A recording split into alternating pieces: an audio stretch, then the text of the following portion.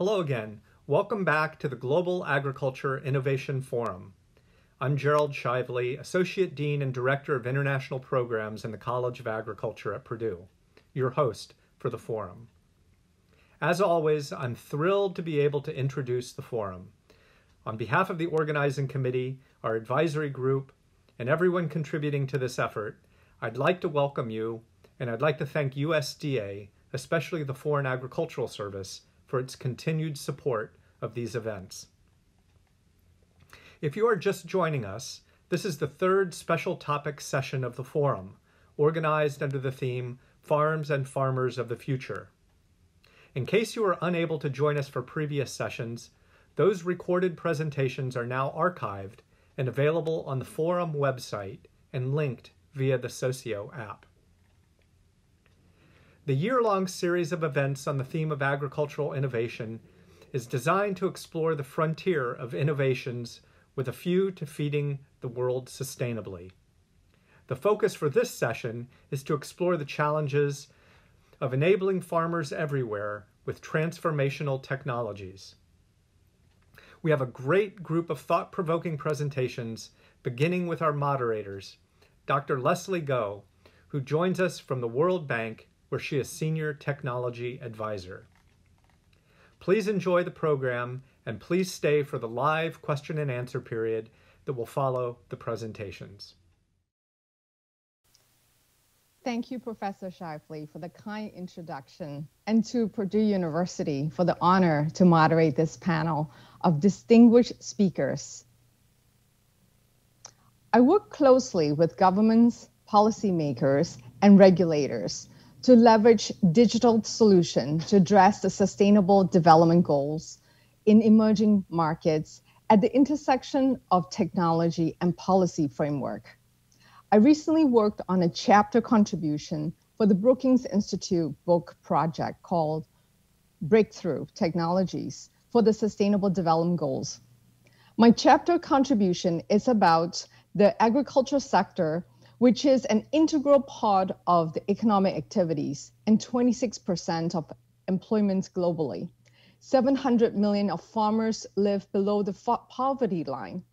Therefore, focusing on managing risk and increasing outcome for the smallholder farmers could have a significant impact to poverty reduction. I would like to call your attention to a new book launched by the World Bank on March 17, 2021, What's Cooking? The Digital Transformation of the Agriculture System, taking a farm-centric approach to address the risk for farmers. The report proposes a roadmap through which data and digital technologies can lead to efficient, equitable, and environmentally sustainable food systems. The report put forward the role of the public sector to maximize the impacts and the potential of leveraging digital technologies to transform the agri-food system, and focuses on the opportunities offered to farmers. If you missed the event on the launching of the report on March 17, the recording is available. This dynamic event brought together global food tech innovators and thought leaders from private and public sector to discuss the transformational potential of digital technology in agriculture to deliver healthier people, healthier planet, and healthier economies. Here is a short video with the highlights of the report. Our global agri-food system sustains the world's ever-growing population, creates millions of jobs, and is critical in achieving the Sustainable Development Goals. But the global agri-food system is not fit for purpose and stresses the environment by generating up to 29% of greenhouse gases. And while there is an overabundance of food, 820 million people are undernourished worldwide. This is due to the global agri-food system being held back, partly by transaction costs and information asymmetries, which prevent profitable transactions. The agri-food system is complex, and it takes dozens of stakeholders and transactions to bring food from farmers to consumers. Transaction costs are incurred by business partners to find each other, determine sales conditions such as volumes, quality, and negotiating prices and return policies. Because of information asymmetries, which occur when one stakeholder has more or better information than another, traders and consumers cannot tell whether a product is high quality or meets their environmental or social standards. This costs the farmer profits, drives them to choose quantity over quality, often at the expense of the environment, and limits consumers' product choices. But through digital technologies and mass access to data, the world's agri-food system can overcome these obstacles and deliver healthy people, a healthy planet, and healthy economies. The World Bank is a trusted partner in helping countries' agri-food systems navigate the digital revolution. Our new report provides insights into the potential of leveraging digital technologies to transform the agri-food system. Digital agriculture can create societal gains with the 3 E's. Economic efficiency. Through farmers being able to access multiple markets and lower costs through improved price discovery, buyer-selling matching, improved traceability, and quality control. Equity. Through the inclusion of smallholder farms and marginalized populations. And environmental sustainability. Through reducing food waste, better resource management, and rewarding environmentally friendly practices. Creation of and access to data allows new ways to evaluate small-scale farmers and agribusinesses' creditworthiness, improve their access to rural finance, and allows the design of affordable insurance products. Digital technologies also allow efficient government policy designs, policy implementation, and environmental outcomes monitoring. These benefits are great, but digital agriculture also has risks, like a digital divide. Many people still can't access technology or sufficient internet and don't know how to use it. The second risk is data governance. Farmers' business and personal information can be exposed, tempting misuse. Lastly, there's the risk of limited competition. There are concerns that digital markets will increase market power and filter profits to a few digital technology providers. How do we ensure the agri-food system benefits from digital technology? First, governments need to increase access to digital and physical infrastructure for data and technology use throughout the food system. Second, policies need to support innovative ecosystems for digital agriculture through open data sets, digital platforms, digital entrepreneurship, digital payment systems, and digital skills. Equally critical is ensuring a competitive environment for digital services providers. We also need policies that protect data use and sharing against misuse. And make sure the agriculture policies maximize digital agriculture's potential for environmental sustainability. Through the digital transformation and with the right policies, the food system can deliver healthy people, a healthy planet, and healthy economies.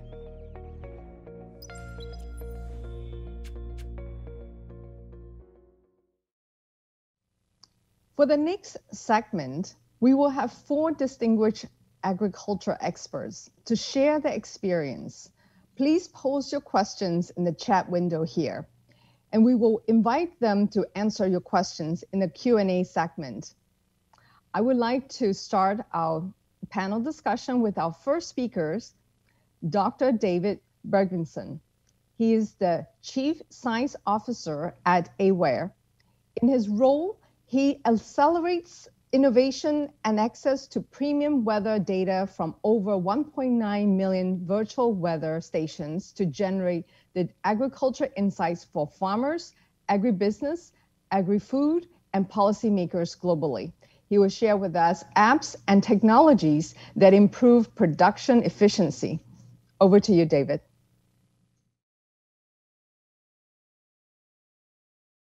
Apps and technologies that improve production efficiency for farmers. My name is David Bergvinson. I'm Chief Science Officer at AWARE, and in this session we're going to explore the world of apps and how important they are for modern farming systems.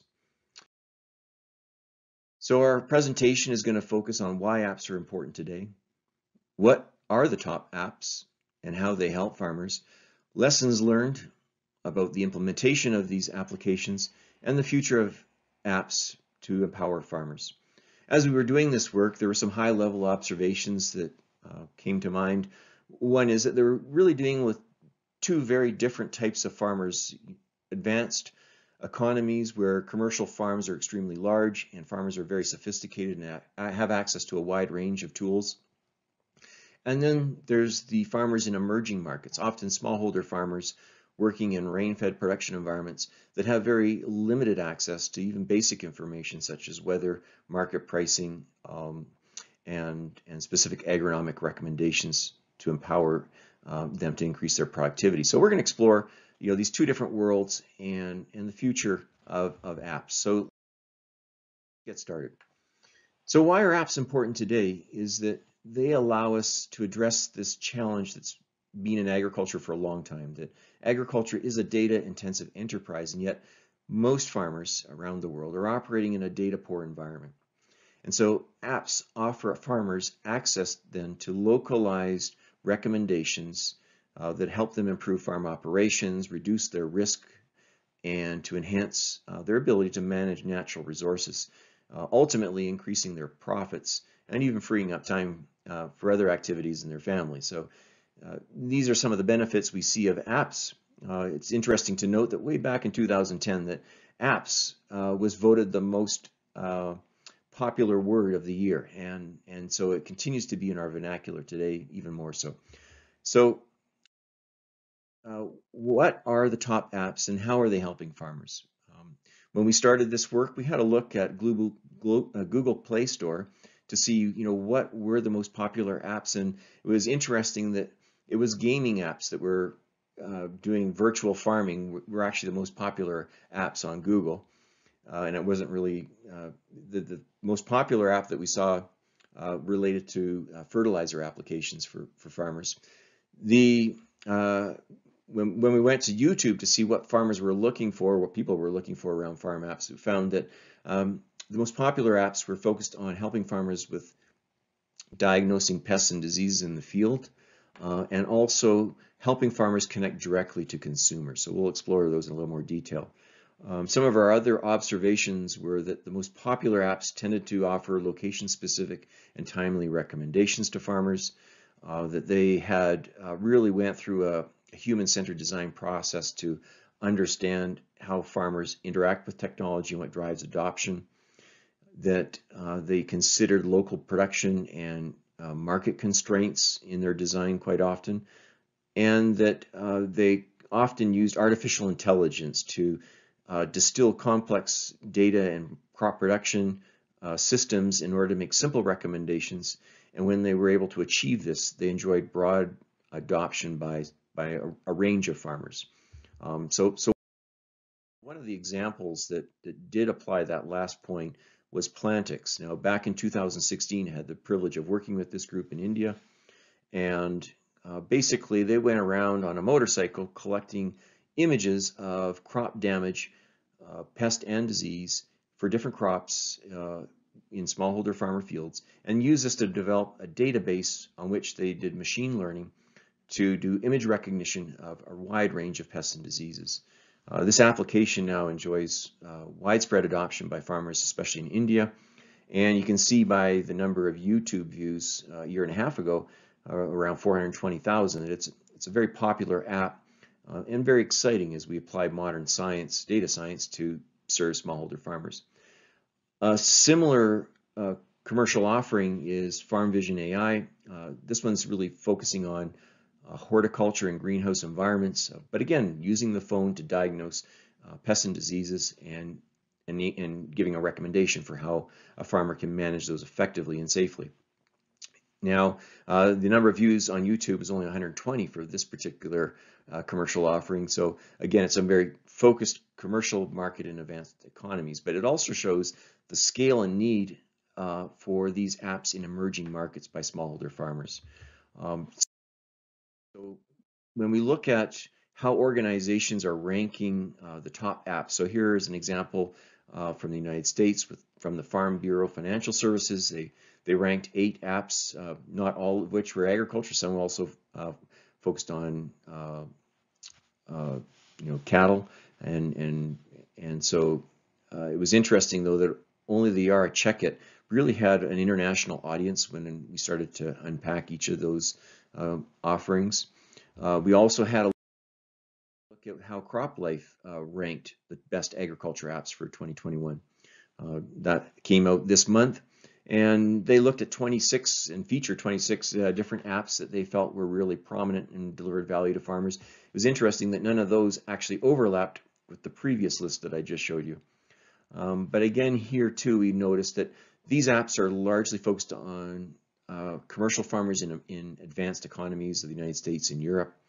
There were a couple that served farmers internationally, one of which is the Crop Nutrient Advisor shown here. But again, it is also doing analytics using the smartphone to load up images that diagnose a micronutrient or nutrient deficiency for a specific crop that gives a recommendation back to the farmer. So a lot of exciting evolution taking place in the world of apps. And increasingly, organizations are finding out better how to serve the needs of farmers through these services.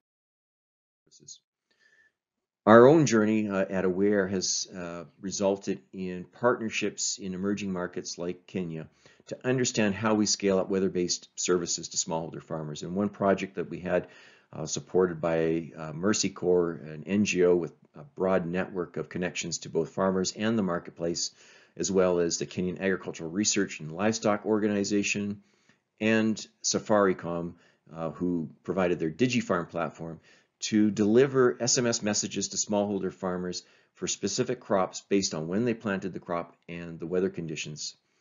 And farmers found that this service was useful for them in timing the planting of their crop, so 73% responded favorably to that.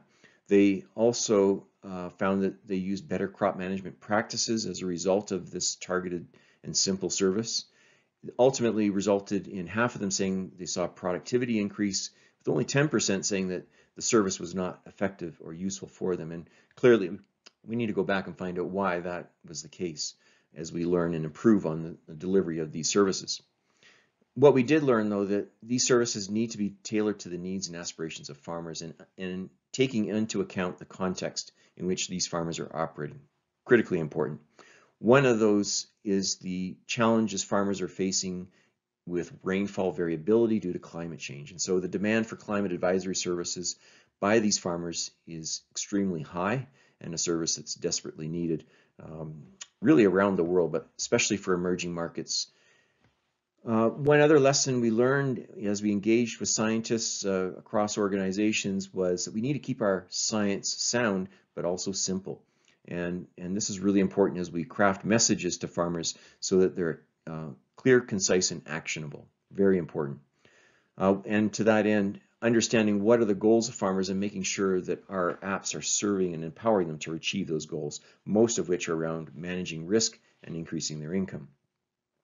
To do this, we need to have a human-centered design that considers things like gender, language, culture, how they interact with technology, and connectivity to networks that allow them to access information. The use of metrics is really important as we develop apps, so capturing baseline and then capturing performance metrics. Clearly, digital is an ideal medium for capturing metrics, but we need to integrate that into the design of the service so that we can evolve the service over time to make sure it's serving the needs of farmers. And finally, what we see is that to scale these solutions, we really need effective and diverse partnerships, as we found in Kenya. I can't say enough about this. The role of public-private partnerships is critically important for translating great science and making sure it reaches the hands and fields of farmers. So when we look at the future of apps, on the left we see the evolution of mobile apps more broadly, going from really a mobile website where it's a click-based interaction with the user, through to today where we're having a wide range of microservices or apps that are based on artificial intelligence, capturing data from the consumer in order to tailoring the service based on what the consumer is looking for at that time and what's available to them so that they can act on that. So clearly artificial intelligence is going to be playing an increasingly important role as we develop apps for farmers around the world. But with this comes the need for increased data security and governance. Last thing we want to do is betray the trust of farmers with these new apps. So it's really incumbent on us to be very responsible in how data is managed and curated. We see the evolution of more end-to-end services that bring together these micro apps and connect them so that farmers' operations are seamlessly integrated. Likewise, commodity value chains are compressed so that more value is delivered to the farmer in the form of enhanced income, and more value is delivered to the consumer in the form of lower prices, safer and more nutritious food. We also see apps helping in the tracking of environmental, social, and governance metrics.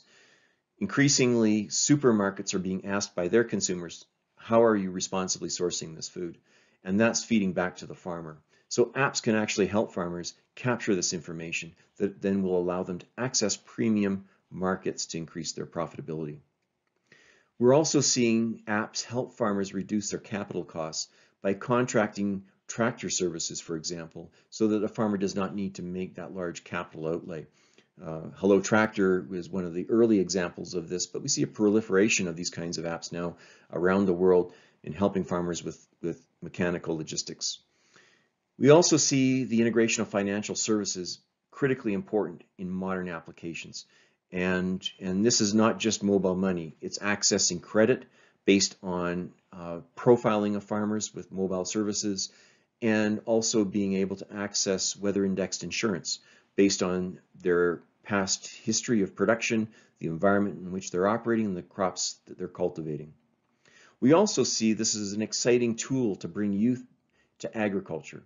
Youth will see the modernization of agriculture via, in part, applications like what we've just discussed, and to see agriculture then not only as a profitable business, but one that's also attractive and one that they can feel good about in producing nutritious food for their communities.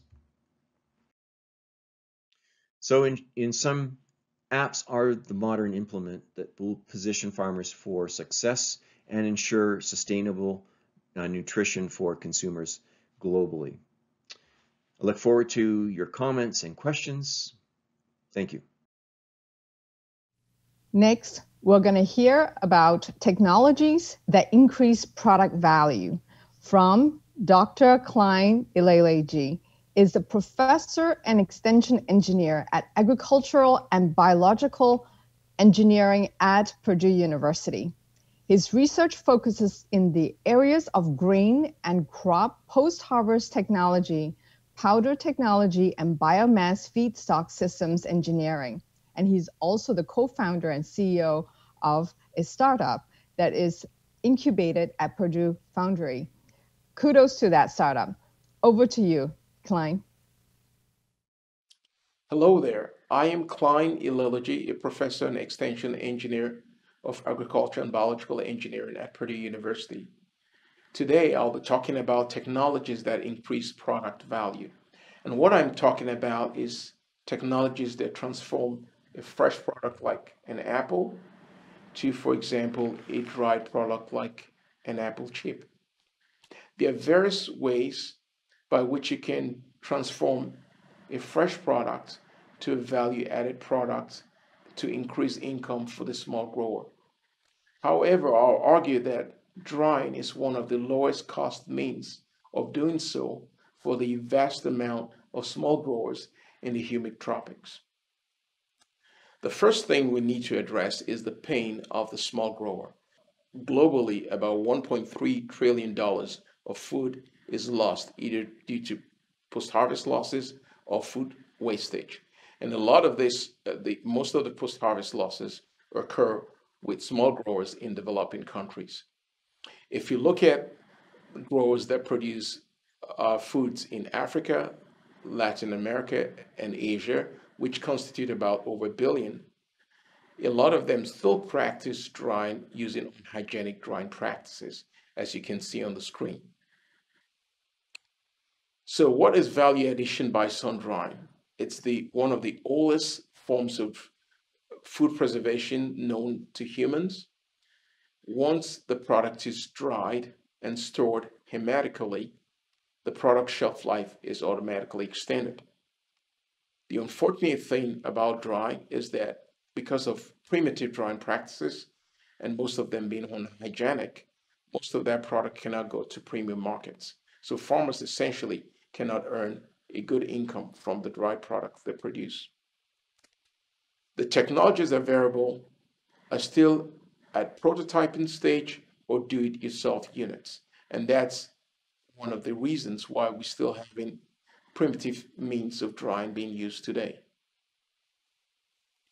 Uh, Professor Bradford, in his paper, does talk about the dry food chain. And the dry food chain essentially is once the product is dry, it requires no more energy to keep it in storage, unlike the cold chain, which you require energy to keep it still in storage. I will argue that solar drying technologies are also climate smart. It supports sustainable agriculture, it's renewable, it's zero carbon emissions, and can be delivered at scale if designed well. It also fights food and nutrition security, what we call the silent hunger, delivering much needed micronutrients. It extends shelf life in foods, and it maintains nutrients for use in various forms. The Lancet the Eat Lancet Commission's report states that food is the strongest lever to optimize human health and environmental sustainability on Earth. And I'll argue that solar drying can help meet that need. Like I said, solar drying is still practiced in most parts of the world by small growers in its primitive form, essentially tarp on the ground or the product laid bare on the ground to dry. And with that comes all forms of contamination from livestock, dust, and humans. Well, there have been a lot of solar dryers designed in the past. In fact, when I did a Google search on solar drying, I got 30.5 million hits in 0.55 seconds. So it's a well-researched area. A lot of good dryers are out there. But the question is, why are these not on the market? One of the primary reasons is that most of these designs are designs to solve solution of drying rather than a business strategy of getting fresh products or foods into value-added products that can be sold and earn an income for the farmer. So we need to move from a mindset of solving the solution of spoilage to a business strategy of how do we add value to products that can earn income and also be nutritious to health for the small grower. Our product design strategy needs to meet farmers' needs. They need to be simple and affordable. They need to take advantage of economics of scale in manufacturing. And they must have a commercial potential, especially using various business models. I call my product design attributes SLICK. Simple, light on mobile, intuitive and innovative, compact, and it has to be a keeper. When you have it, you don't want to let it go. So let's look at one product that meets some of these attributes. But before I go there, I'd like to talk about two pathways that a product with a SLICK attribute will be able to deliver. When you look at the dry food chain, the question becomes, how do you deliver value-added products at scale using the dry food chain? One means is harvesting the fresh products, for example, a bunch of apples, moving them towards the city where they are processed in a factory. The challenge with that in developing countries is you have bad roads, you have issues with checkpoints all the way during the transport. It's typically in a humid climate, tropical climate, so it's very humid, some hot, and so the product can easily go bad. And where you have all these logistical challenges, you might lose 50% of your fresh products before it even gets to the factory gate. The other option will be getting the farmer involved in the process. And what I mean by that, involved in processing, where you give them a technology where they can use the process your fresh product into a dry product, and then you move that dried product to the factory gate closer to the city where it's packaged. Well, for the farmer or a group of farmers who go into a co-op, you're going to enable them to earn an income by getting them involved in that business. They definitely will grow. You ensure food security and empowerment. For the producer, you're saving on logistics costs and risks from spoilage. Quality losses, risks are down, and you're not transporting water. It's a lighter product.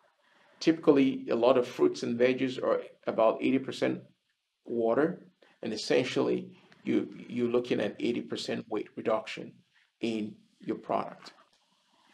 So let's look at one product that meets some of these attributes. It's not the only product in the world, but it's one product developed in my lab at Purdue. And that is the Dehyde Tray. It's a modular drying system that is designed to dry various products. Especially in this case, I'm looking at fresh fruits and veggies, granular products like seeds, beans, cocoa beans, coffee, and the like. The product is designed with characteristics that it's easily dismantled. It can be put together and packaged and transported long distances, so distribution is easy. And once the end user gets it, it's easily assembled in a minute. It's also a product that can be used in the household with a few units, in businesses with a number of units. There are a number of business plans that you can use with the product. It's designing products with these types of attributes, thinking of the business in mind, where the farmer can use it either as for household or use it as a business, is what I'm talking about. That these will be technologies that will be transformational to the farmer.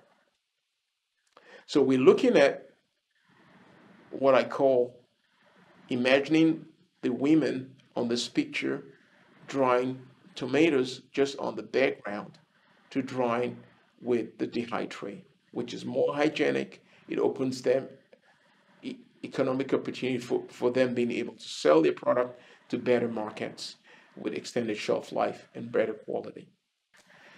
I just want to say that I brought the product here into the studio today. It's a product that is portable. It can be easily used by the young and the old because it's light, less than 5 pounds. And it can be used by various crops. And it's thinking of a product design mode, thinking of a product that goes to be used to be produced at large scale, distributed in large scale, that we need to think about designing. I'd like to end here by saying dried foods are as good as fresh foods. Thank you. Well, please continue to post your questions in the Q&A window. Coming up next is a speaker whose papers I've read since 2018, and I'm delighted to virtually meet him here. Mr. Larry Cooley is the President Emeritus and Senior Advisor of Management Systems International. For more than 4 decades, Larry has been a thought leader, author, and lecturer on a variety of development management issues. He's going to share with us key issues in scaling transformational innovations in agriculture. Let's hear from him. Thanks very much for inviting me, and to Jerry and to Purdue for the chance to speak about scaling, clearly one of my favorite subjects. The topic today for me is how come we don't do better? If you want to look for the real bottom line, I'm going to try to dig underneath a little bit what I think on balance a relatively disappointing track record where I and an increasingly large number of people believe better is possible. Let me start with a couple of sobering statistics. The first is that overall, about 1 in 20 well-validated innovations ever reach scale. Think about it the other way around, that means 19 out of 20 don't. And for those that do reach scale, we're talking about an average of about 15 years from inception to scale. Too slow, too few for the challenges that face us, particularly in the Sustainable Development Goals, and the setbacks that we faced against the pandemic of late. So let's figure out why.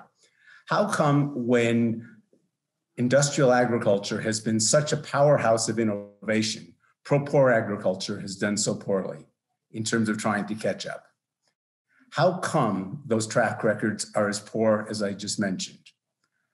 I think if you had to go for two reasons, they'd be these two. The first is that we've been preoccupied with technological innovation, and it's distracted us from some of the many other challenging things that stand in the way of those innovations ever reaching scale. And the second thing is, I think there's been a suspicion, perhaps in some cases with a little bit of merit, but a suspicion that governments and the private sector have had about each other in this arena. If you look at underneath that a little bit, people talk very almost glowingly about the relationship between public and public-private partnership.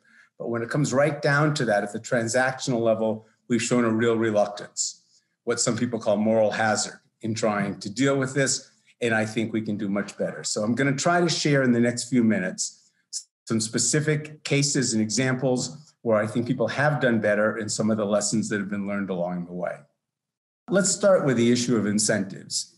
In a normal world, businesses have got all kinds of incentives to try to sell to as many people as possible. Let's call that the addressable market. And governments, for their part, have incentives to try to reach as much of the relevant population as they can. That's what governments do.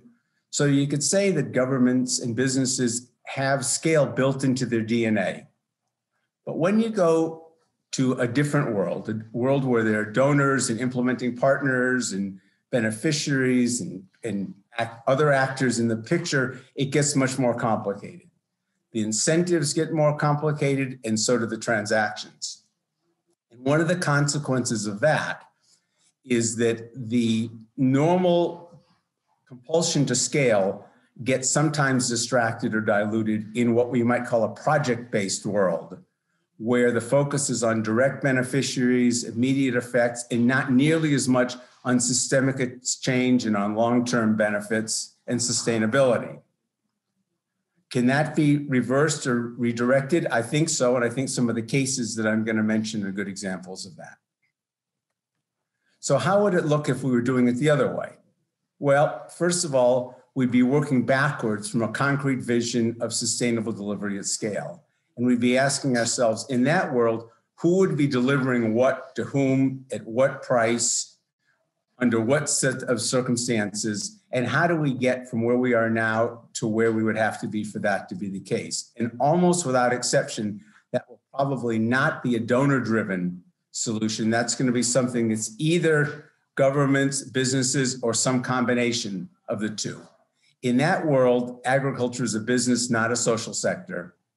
Philanthropy and governments are no substitute for, philanthropy is no substitute for governments and for markets.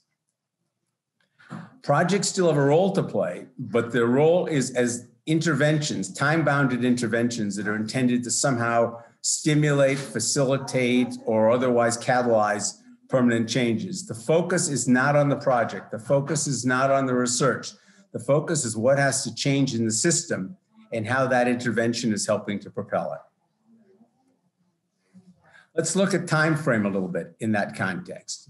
There's a model that I used for many, many years that talks about scaling in terms of three very distinct phases. It starts with the issue of effectiveness. This is what those of us in the research side usually call proof of concept. And it's when we're developing prototypes and examples and models. It then goes on to a second phase where we're going beyond effectiveness and looking for efficiency. Well, what's going on there? We're trying to bring down costs. We're trying to simplify interventions. We're trying to find ways to take advantage of economies of scale. And then finally, and only then, do we proceed on to the issue of expansion.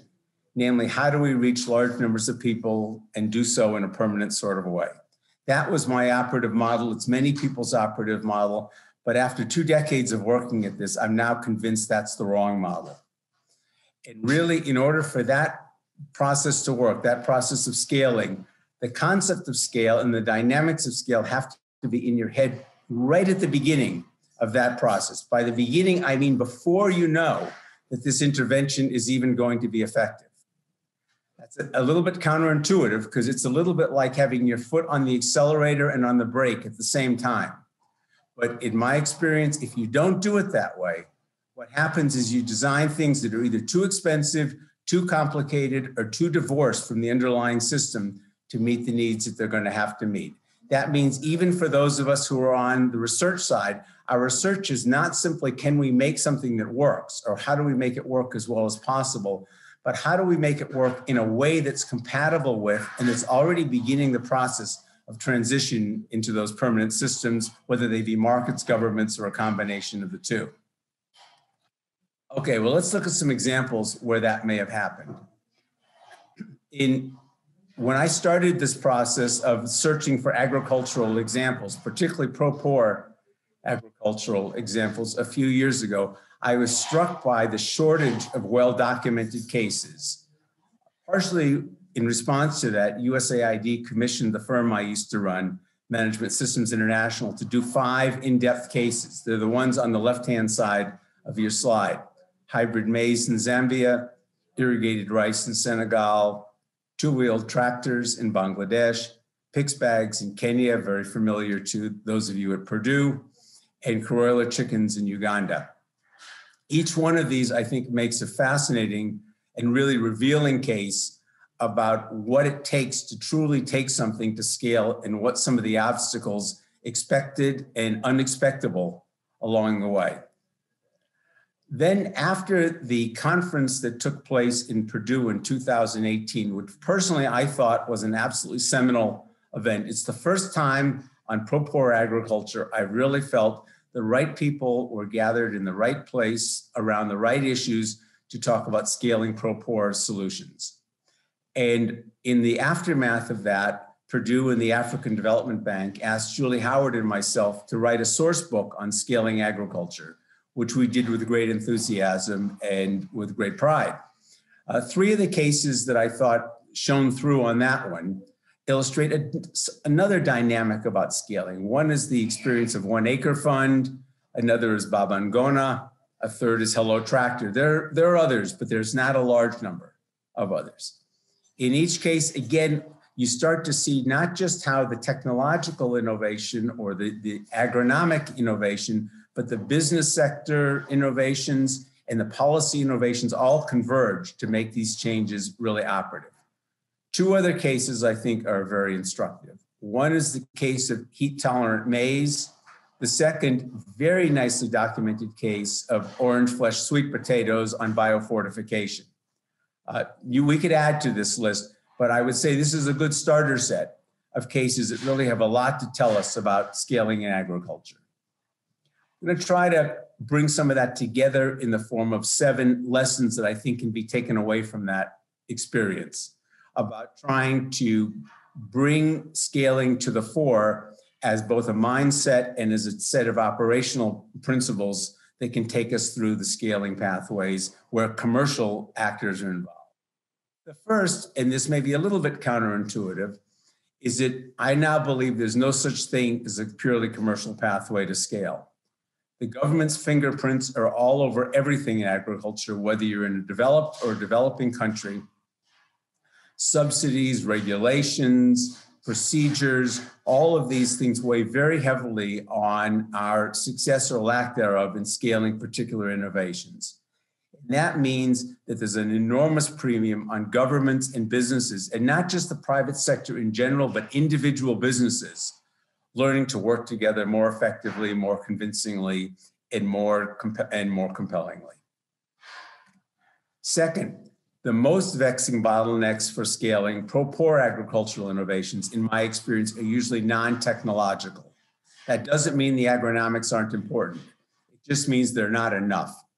And so when you start looking at what the margin of difference was in the things that scaled and the things that didn't, you see a whole series of political and I would say particularly business innovations that were in that chain and that made all the difference in the world. It may not have been the best technological solution, but it was good enough and had a lot of these other things built in along the way. Third, I think that partnerships in the middle of the value chain are particularly important. I'm thinking about things like equipment leasing or product aggregation or insurance, things that are neither the growing of the crops nor the ultimate marketing, where we've talked a lot about partnerships. But these partnerships in the middle, whether they're private-private or public-private, to me have played an outsized role in the things that have gone to scale. If you look back at the cases that I mentioned previously, you'll find extraordinarily interesting examples of this in each and every one of them. Fourth, poor farmers' time horizons tend to be extremely short, and they also place a much higher priority on minimizing risk than on maximizing reward. And if you think about it, that means the normal sort of cost-benefit analysis that says, well, why wouldn't they? There's such a high return on this thing.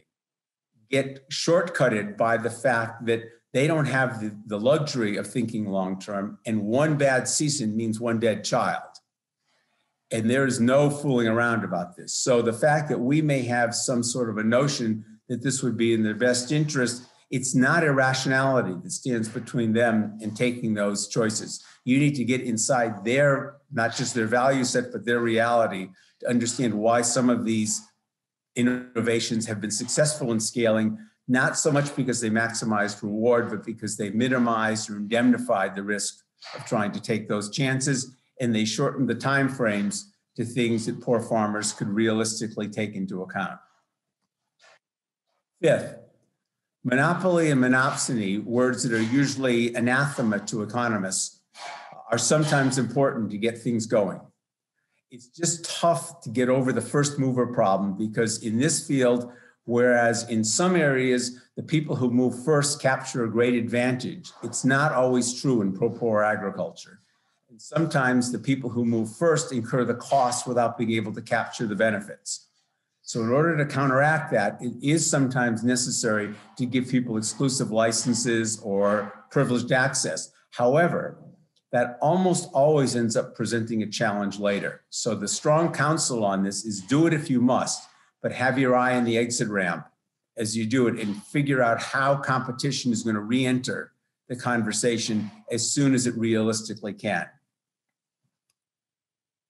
Next to last, the devil is in the details, especially logistics. When we do projects, when we do research, our usual intention is to control as many of the variables as we possibly can. We're trying our best to reduce uncertainty, but in the real world, uncertainty and details are all over things. And if you look at the things that move successfully to scale through either markets or governments or both, you can't but be astounded by the number of moving parts and the number of people that are involved in those moving parts. So the people who succeed at this know how to manage logistics, large-scale logistics. And that's why we end up with governments and markets as the principal mechanisms, because as soon as you interject someone who's really adroit at the project level, you almost always are dealing with somebody who does not have either the networks, the contacts, or sometimes the expertise to manage logistics at the scale that's necessary if you're really delivering at scale. And finally, the ability to pivot is essential for all successful scaling efforts. This is a hard one for donors in particular to digest. But if you looked at the pathways to scale of the projects that I was talking about, you would find that not a single one of those pathways was straight. The predictions at the beginning didn't turn out to be the solutions at the end. And those adjustments along the way have everything to do with what succeeds and what fails. That means if you measure things by whether they stuck to their original plan, you're almost always dooming them to failure because the original plan is going to have to change if they're going to be successful at what they're doing. So it puts a premium on what some people call adaptive management, and it puts a premium on funders and researchers to incorporate that into their research designs and funding models. Now, there's a lot more we could say about this, but I want to mostly end with a conclusion and with an invitation. So the conclusion is this: a bad system will defeat a good innovation every time. So every time you're focused on an innovation, do not abstract it from the system. Do not look for the way to look only at effectiveness, absent efficiency and expansion. Do not think that if we could only prove the case, it would go to scale. Recognize it has everything to do with changing the system. And if we have an intervention, call it a project. If we have an innovation, call it a piece of research. Everything should be focused on what it needs to do in order to produce a permanent change in one of those systems or the combination of the two, governments, markets, or the intersection between the two. For those of you who are interested in focusing more on this, there's a very, very lively set of discussions going on. I mentioned the source book that Julie and I wrote. That's available free to anyone who's interested. But there's also a community of practice that I chair on scaling development outcomes. It looks at education, health, agriculture, nutrition, and so on, and has working groups in each of those areas. Any of you who are interested are most welcome to join by contacting us through the website that's mentioned there. There's no charge. And if you do join, please also join the working group on agriculture and rural development, which is chaired by Leonard Voltering at CIMMYT.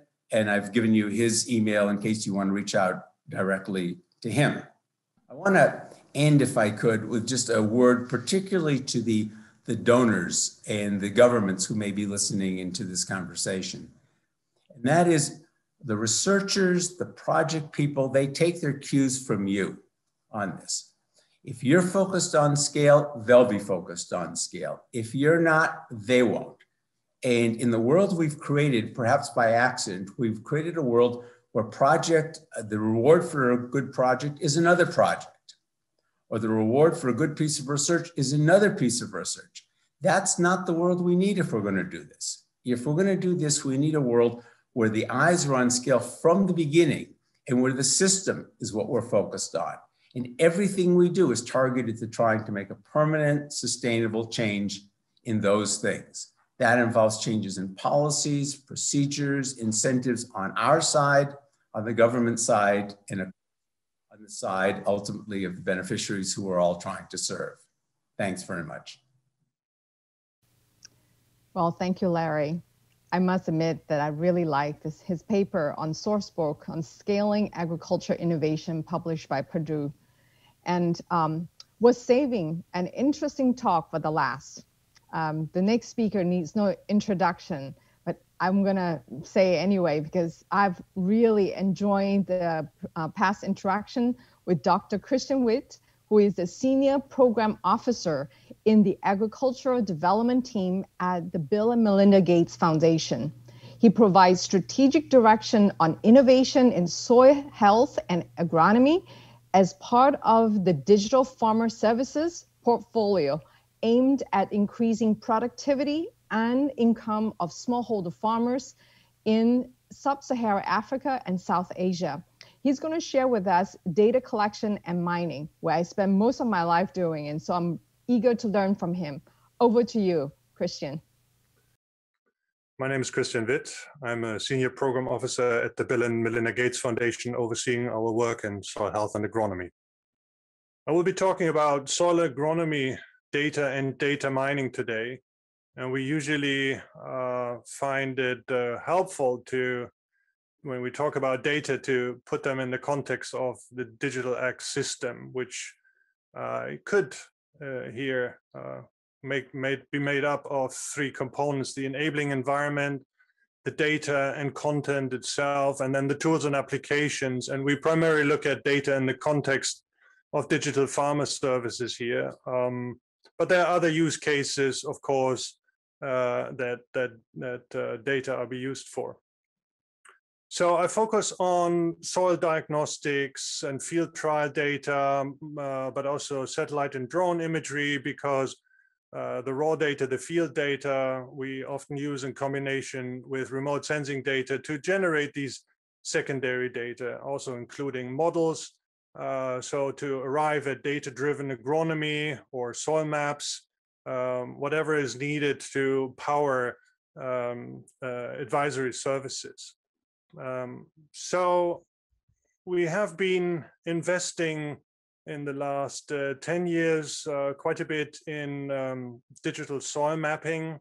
And you see here a collection of data points that were derived from different organizations at different times. And there are data products that were derived from such data sets, for example, from ISRIC, the World Soil Information Center, 250-meter soil property prediction product. Or here, a not-for-profit, ISDA Africa, has developed a 30-meter resolution product. And this is only possible when data are shared. It is quite an effort to retrofit data sharing agreements and bring these data from the public or the private space together in such a way that they can be shared. We have therefore been working with CABI and the Open Data Institute to get better at the onset, clarifying how data are accessed, can they be made findable, how are they made interoperable, and also then reusable, so that if one single data point is ever generated, that it doesn't have to be generated again. And so for the public space, the public sector investing in data, I think it is an overlooked area, but increasingly receiving attention. For example, we have been working with the government partners in Ethiopia to develop a very progressive data sharing policy on soil data now that clarifies, which data are closed, which data are open, because fair doesn't necessarily mean that everything is open. It just means that there's clarity on, who has access rights. So for policy reasons or privacy reasons from the consumer, you have to have this sorted. And often soil data in the past were taken without the consent of farmers. So that is today then a challenge, of course. However, we look at the history of the soil data that were generated, and if you look forward, what's the future? We believe that there is a need to invest in data as a public good so that others can innovate on top of it. These are just base layers that are far too expensive to be generated by other players, like the private sector players, and then they wouldn't be necessarily fair and open. So if you look forward, the pivot from wet chemistry to spectroscopy, for example, and new initiatives like GLOSALAN, the Global Soil Laboratory Network, supported by FAO, offers opportunities to create global soil libraries. So, with new diagnostic tools, you can stand in the field, take a measurement, it's pinged to the cloud, you receive a prediction back, and then you can develop on top of it, your algorithms and models to service your farmers or whatever you like to do. And this generates new data as well that could be brought in to augment the more public-driven soil surveying that's going on and has dominated, for good reason up until now. But how do we arrive at more blended models? And again, it requires very clear data sharing agreements at the onset, but we expect in the next 5 to 10 years quite an evolution of that space and a more democratization, if you like, as well of, for example, soil data generation. It's far more complex with agronomy data as we look at it. It is more complicated because you're not only dealing with, soils and 10, 15 parameters, you're dealing with different crops grown in cropping systems, in rotation with other crops. You have a high degree of variability. And we all know that, if you have two fields that are adjacent, within a few seasons, especially in the tropics, you could have very different natural resource-based building because you change soil organic matter, you change soil structure, and the resource-rich farmer could actually improve soil much more easily than a resource-poor farmer on the same soil. So who might be mining the soil, or she might not have livestock, for example. So how do we again deal with this tension between locally relevant and at the same time doing research at scale? It will always involve some sort of field trials, crop modeling, spatial modeling, but we have not been good at bringing all the pieces together. And this is why we support the CG effort on excellence in agronomy to develop a global agronomy program to really not duplicate efforts, to more rapidly learn, to move towards agile research. And again, we believe that such a public good is needed to power, both public sector use cases, but also private sector initiatives, or anyone who's in between, like social enterprises, engaged in providing services to farmers, for example.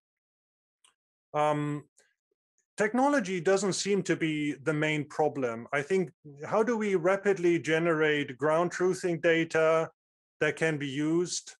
But also, how do we blend local knowledge with these spatial knowledge that we're generating? We found, for example, in interacting with One Acre Fund, one of our grantees, that even if they measured everything in the field that they could sort of defend, not to be going overboard with costs and logistics, they could not predict yield. There are too many other factors, influencing yield formation. So there's a limitation as to data mining when it comes to that. But in the project here presented under Aquilimo on cassava agronomy, we found that simple visuals of root tuber sizes of cassava helped farmers estimate their natural soil fertility. And if this local knowledge was in real time brought into the decision-making process, we could improve the prediction power of our models as to, modeling yield or nutrient requirements, etc. And therefore,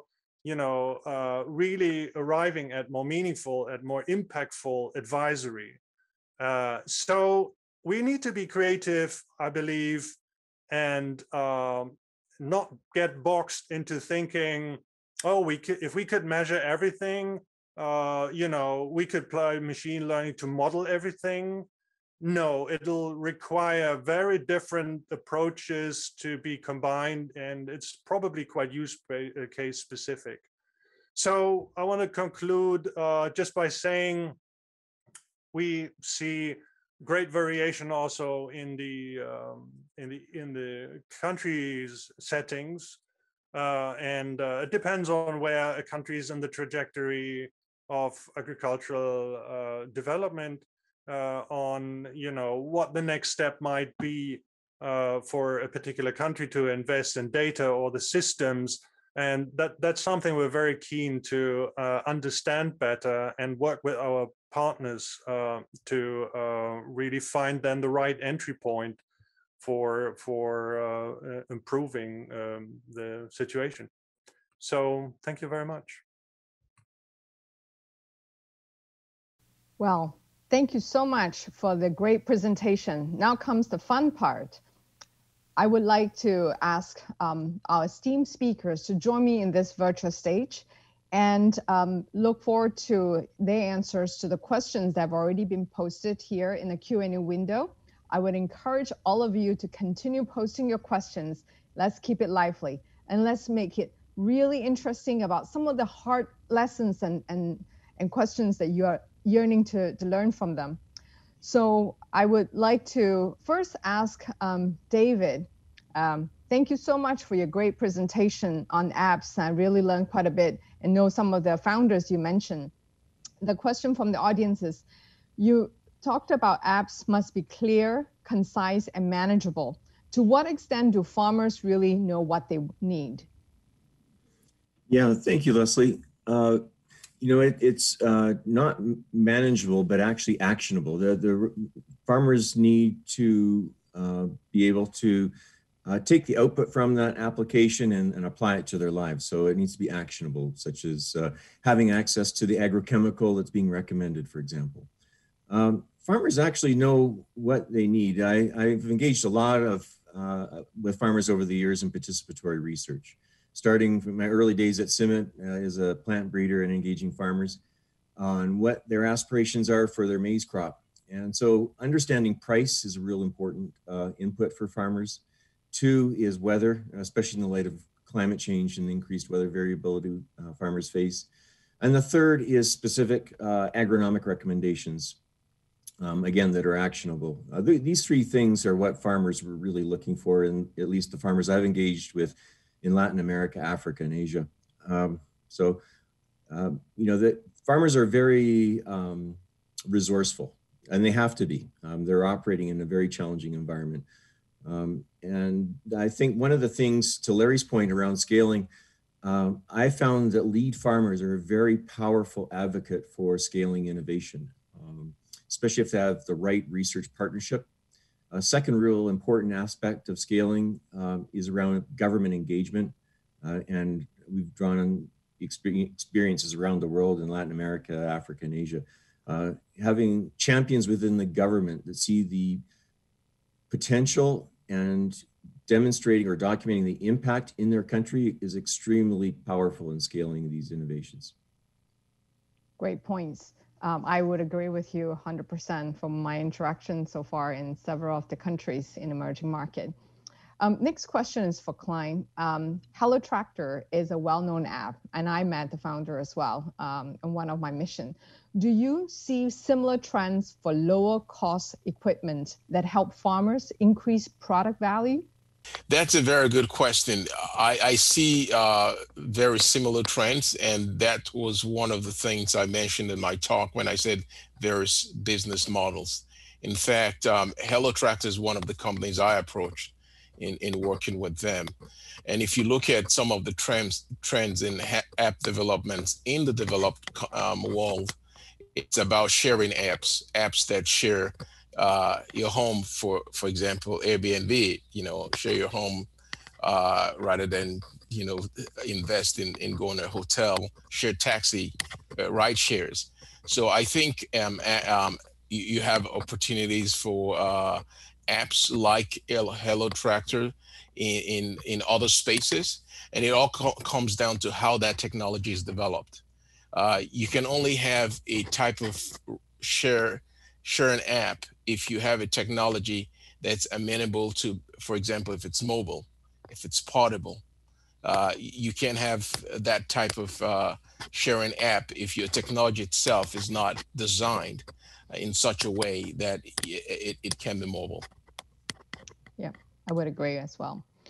So I will turn over to Larry. Larry, typically the way innovations work or don't work is that someone has an idea, then tries to implement the idea.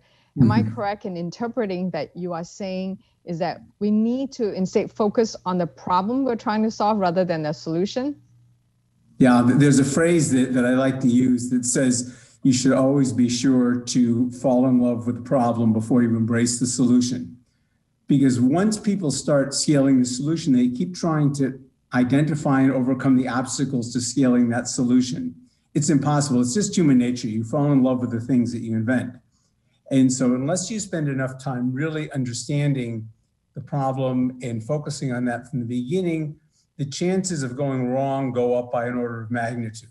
Not because people are doing things foolishly, but because they're now focused on solving another problem, which is the problem of how to scale the thing they've already decided to scale. That's issue number one. Issue number two on that for me is that, as I mentioned briefly, technology is essential, but it's not typically the binding constraint. If you look back at why the things that scaled, and why the things that didn't, very rarely is it that the very best idea scaled and all the other ones failed. It was that people really attended to all those factors. Some of them, I've grouped a class of things that I call intermediation, which is a kind of an abstract way to think about it, but it's all that stuff related to aggregation, to marketing, to financing, to risk reduction, to promotion, all that stuff that frequently involves, especially with the apps, network effects, where it works better when there are more people involved in doing it. Those things require a kind of an entrepreneurial zeal in making things happen, and a lot of course changes along the way. So if people get too preoccupied, even those of us who are on the research side, if we get too preoccupied with trying to maximize the efficacy of the technical innovation, we're going to walk past a lot of those other issues. And by the time we try to find our way back, we will have missed a couple of very important forks in the road. Very good point. I'm a technologist myself, and I had to constantly remind myself that we're not obsessed by the solution, the technology alone, because we don't want a technology looking for a problem to solve. So fully agree with you, 100%. So next up is a question for Christian. The audience wanted to know from you about you talk about the data that can be considered as a public good. It's an interesting one. How do we finance it, coming from a funder's point of view? Well, if we look at opportunities, we look at what is the real bottleneck to innovation.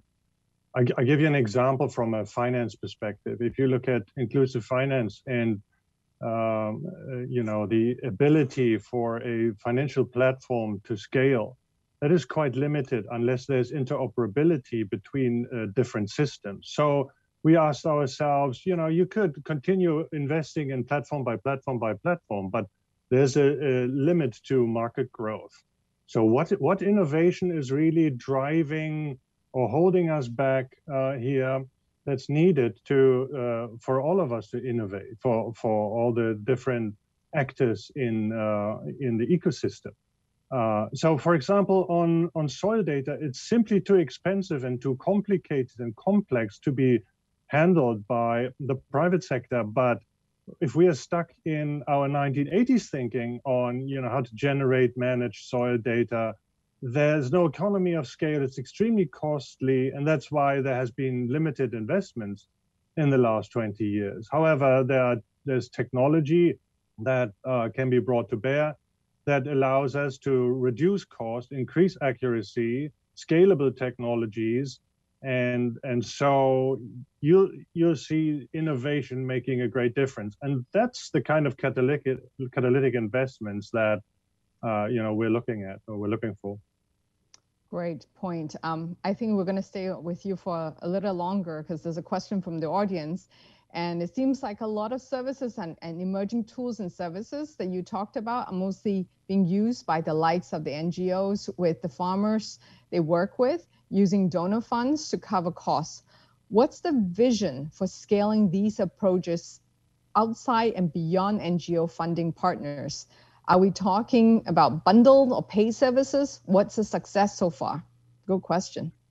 Yeah, I saw the question of Janice, right on target. I mainly focused on really the soil health and agronomy data issue here, but yes, evidence suggests really to make things work at the farm end, it will require, at least for the foreseeable future, some model around bundled services, because otherwise not all the pieces add up. So if you look at, for example, 1 Acre Fund, which I would not consider a typical NGO that relies on donor funding, they are at 75% relying on formed around the cost model. So their coverage is 75% from the revenue that they generate with farmers paying for the service. But 25% is needed to drive their R&D pipeline, which in my view, is in part because the R&D systems have failed to generate the public goods that organizations like 1 Acre needs to further localize, let's say the agronomic advisory. So bringing together, insurance, risk management, bringing together finance, bringing together advisory, bringing together inputs and connecting to markets is extremely challenging in these environments where you're dealing with many farmers, millions of farmers, but also great diversity within the farming community. So, for example, there's a great deal to learn actually from 1 Acre. The solutions that they offer is not something necessarily a good fit for every farmer in the regions where they operate. But I think we see increasingly a variety of service providers chipping away at this, and I would expect in the next 5 to 10 years much more provision of bundled services as we figure out the individual pieces and how to integrate them. And I think what Larry said in his presentation, starting at the back end to see where is it not working at the back end, and then working backwards to innovate backwards, basically, is so important. Yeah. Very good points. I personally learned quite a lot from them myself and have to continuously iterate on the back end piece and find the bottlenecks. I also want to turn it to other panelists if they would like to chime in on the comments on this question, because this is a really great question from the audience. Does anyone want to add to what Christian said? It's Larry. I'll just say a word by way of addition. I completely agree with that response. And I think sometimes you see exactly the opposite take place successfully also. The usual model of success does involve some bundling of things, but I've seen some very interesting cases where things got unbundled.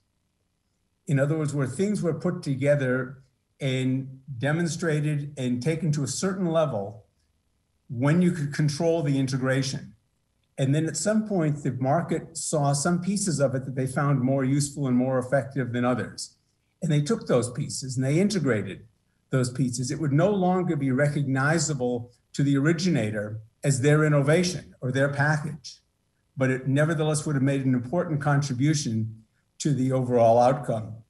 And I think at some point it's important to think about the branding, and not always, but sometimes to subordinate the ego that goes with being the first mover in this. That somehow having your innovation or your package cannibalized is not necessarily a bad thing.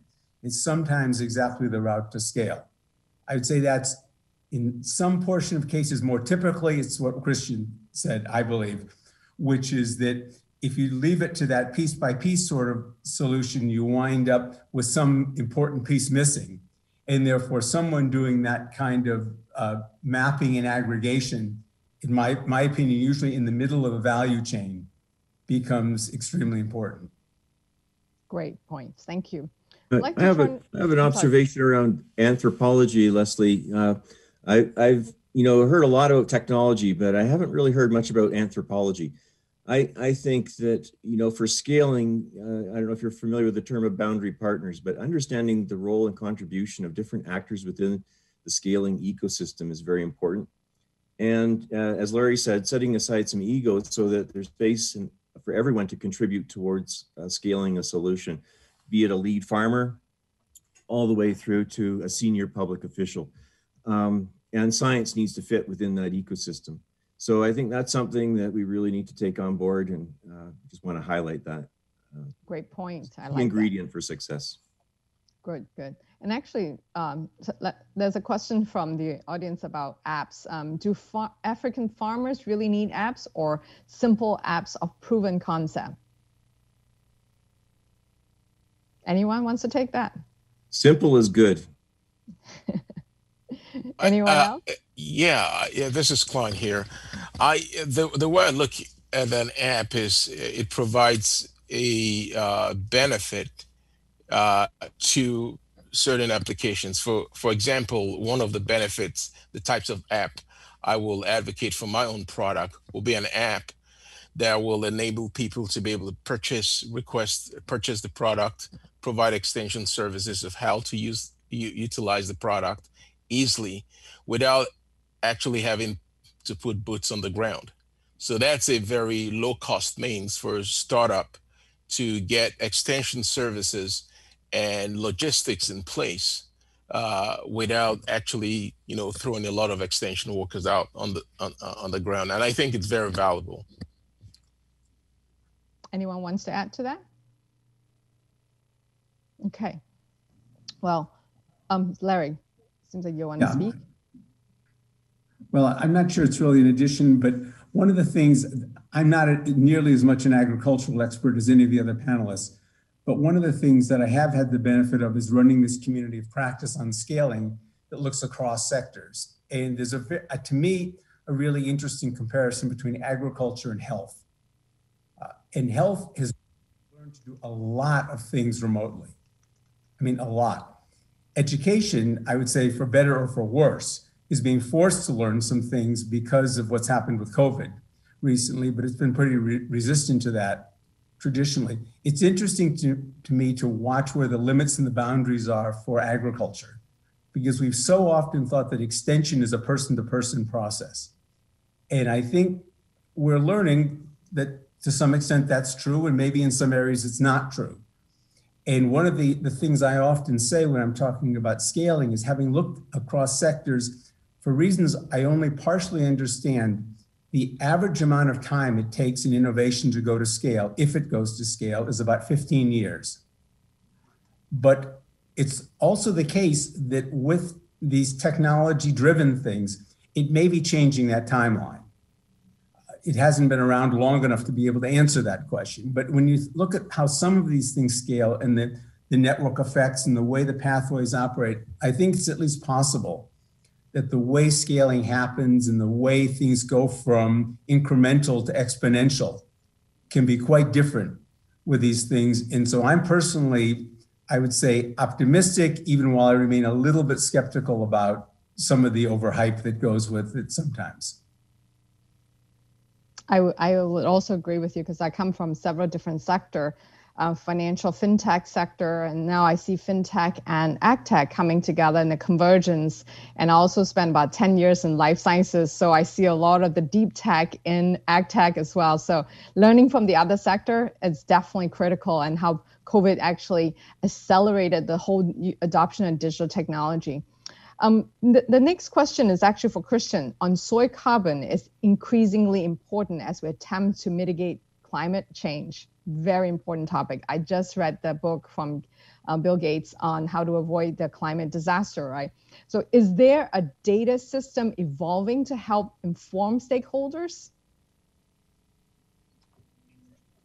Christian, do you have a comment on that? Yes, I'm thinking it is a tough one because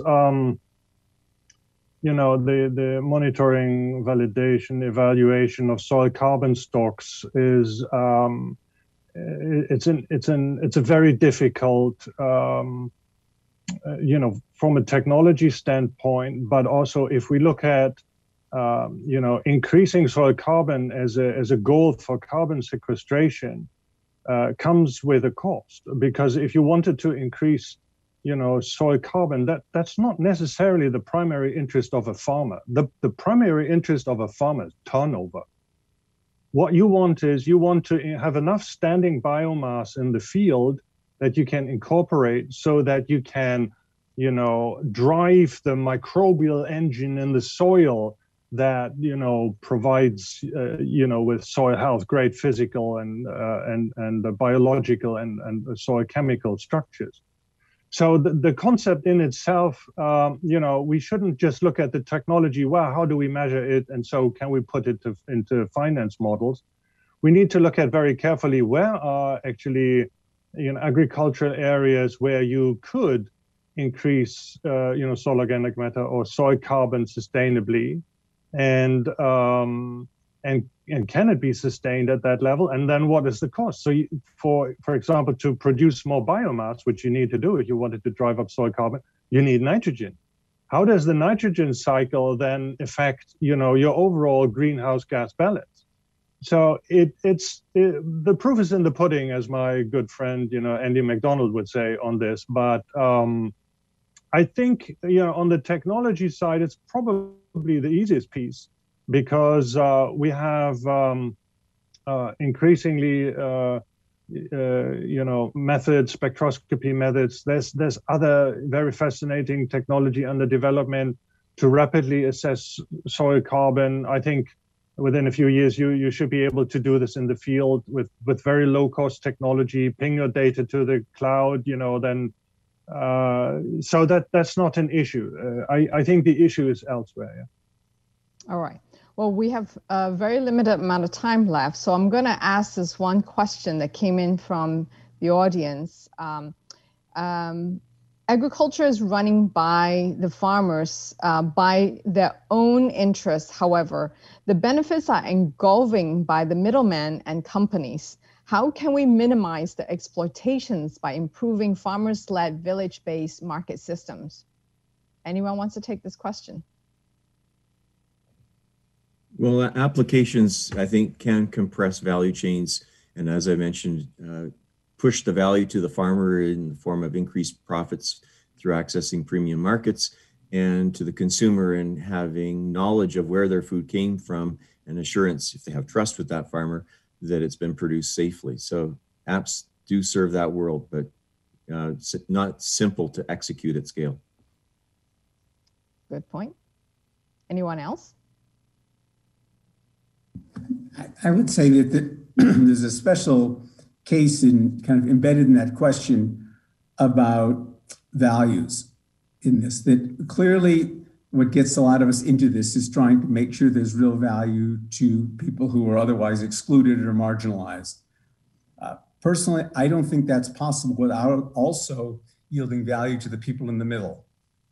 These are people who are not poor. In fact, in some cases, they're wealthy. Often they're somewhere in the middle of that. But it's awkward for people who are funding things publicly to do things that are directly supportive of people who are not themselves in need. And so I think we need to think our way all the way through what we're willing to do, what we're not willing to do in service of the ultimate objectives that we have. And it's not, at that point, it's not a technical question as much as it is a values question. Well, wonderful. Thank you so much, all of you, for a great, robust exchange and very lively interaction. Great questions from the audience. I cannot believe how time flies so quickly. We could continue on for the next few hours, and I would love to continue this conversation in future, because I think there's so much value from this sort of exchange, and personally, I learned a lot from this. Through this diverse panel of agriculture experts, we explore so many of these issues and opportunities around digital agriculture solutions, and also understanding the problem space at a deeper level. I have my key takeaways, and I think this is where the innovators can come in and showcase through apps, through various technology, but we also need to understand the problem space very well, especially in the emerging market, for where development agenda comes into play, and how do we really drive scale sustainably through the long term, not just the short-term viewpoints, and what are the perspective from the funders' point of view, and how do we really look at this from ecosystem to drive scale in the long run that can benefit all. And what is the role of public sector leaders who can come in to strengthen the institutional role of government in fostering the thriving AgTech ecosystem in different parts of the world? I've seen that in Kenya and now going into Indonesia. So I'm extremely grateful to the organizing team at Purdue University, especially to Professor Shifley and Professor Hurst for convening this group of experts and like-minded professionals to exchange their learnings. Above all, thank you all to the audience for your great participation and the questions. We don't even have time to cover all of them, but stay tuned to the next session coming up soon at the Global Agriculture Innovation Forum. Session 5, here it is on the farms and farmers will be informed and connected to markets on March 30th at 9 a.m. Eastern Time. So until next time, stay healthy and stay safe. Thank you so much for all the great interaction and learning.